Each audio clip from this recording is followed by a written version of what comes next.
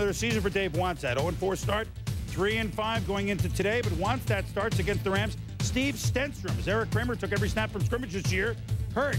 And look at Stenstrom. Early on to Curtis Conway. First drive of the game, 7-0 Bears. 7-7 second quarter, Tony Banks. Bears' leading receiver last year was Ricky Prohl Shampoo. He came back to haunt them as the St. Louis Rams. After a penalty, look at Banks. You know his athleticism, touchdown 14-7. Seen a lot of this from Banks the last month of the season where he's running the ball in. Rams punting late fourth quarter, 20-10. And what happens here, Tom? Watch Gerald McBurrows on the outside. He grabs. It's an obvious hole. It's going to be called by the ref because he's on the end of the line. So a 10-point lead is now 8, and the Bears are in it. 20-12, they're down. Under 2 minutes to go, Stenstrom. To Bobby Ingram, 48 yards. Down the middle of the field. 5 plays later, it's 4th and goal from the 9.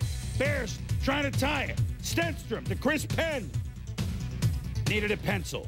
Bears turn it over on downs, and the Rams, Dick Vermeil's Rams, come into Chicago and